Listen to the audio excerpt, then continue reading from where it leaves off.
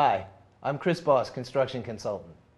What we're here to do today is how to scrape a wall to clean it so it's ready for paint, whether it's brick or concrete.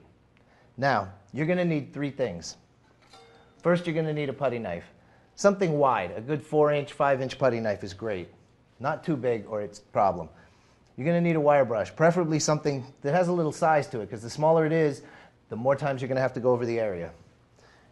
And then last, a grinder with a cut brush on it.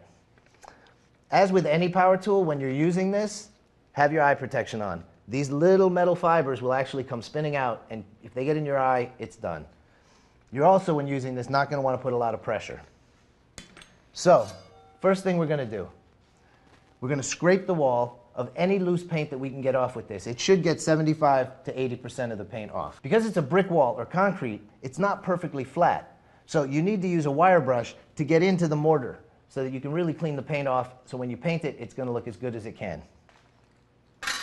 Last, what we're going to do is the cut brush. When you use this, don't push hard. Brick is soft. This will eat right into the brick. You don't want to leave divot marks. What you want to do is just lightly float it over wherever you see something that looks like it's going to come off. So, that's how you remove paint from a brick or concrete wall for indoor painting. Thanks for watching. I'm Chris Boss.